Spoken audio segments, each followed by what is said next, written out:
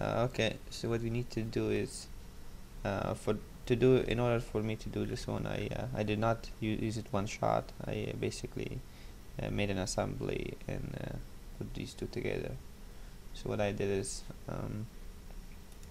make a new part. I'm just gonna name this one Wire 1, and okay. So what I'm gonna do is just select this front datum. I want to make my initial sketch. This could be any type of weird wire going, like, all the way. I don't know. It doesn't have to be straight. And yeah, so you could use the spline to make this wire. You know what? Yeah, forget it. So I'm just gonna do this time the straight one, but I'll try it. You can try and use a spline to make it go as a twist, because this is the center of the wire, where the wire gonna go around this one.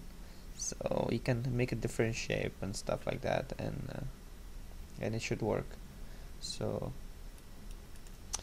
and then once I done this one, I will close this, and now I have my wire, my center curve.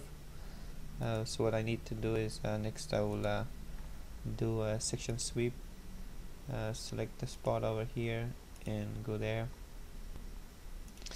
and make a circle, and this is 0.5 from the center of that going over here, and right click and construction lines, and then you go tools, relation, and over here I have already created a relation. I'll be putting this relation on the description of this video. So I'm done there, and yeah, so this part is basically finished, and you just press OK, and voila. Okay, so you got this part, and next you need to do is you just select the section sweep, and then you come close and select that strand over there, and you go edit, and put a circle. You find the origin of that and you draw it. Basically in this case that's 0.5,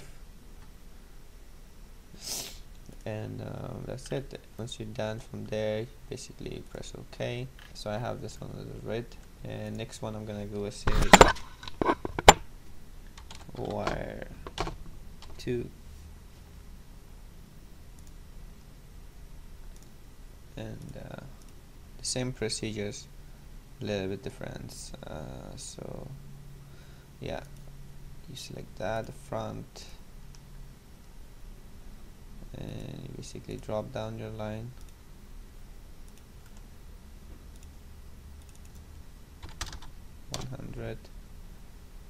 okay, and variable section sweep option. Oh, what I'm doing, okay, and that,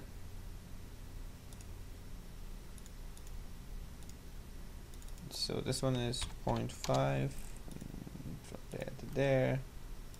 You make right click, construction line, and like there. Hopefully that works.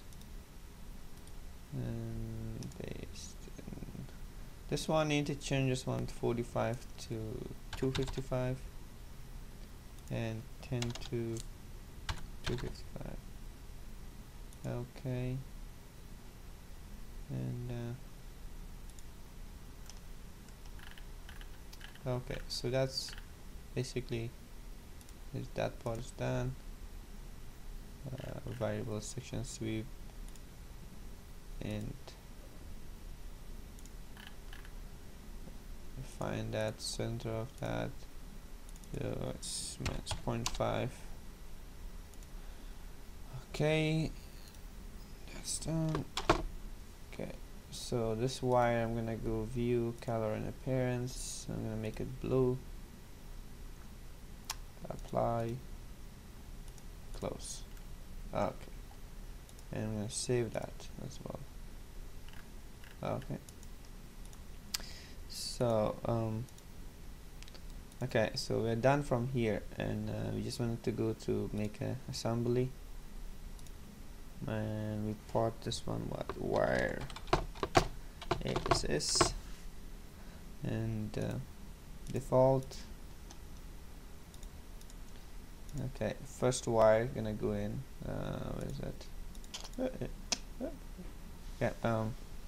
So I said wire 1, the red one, and I'm just gonna put as automatic default.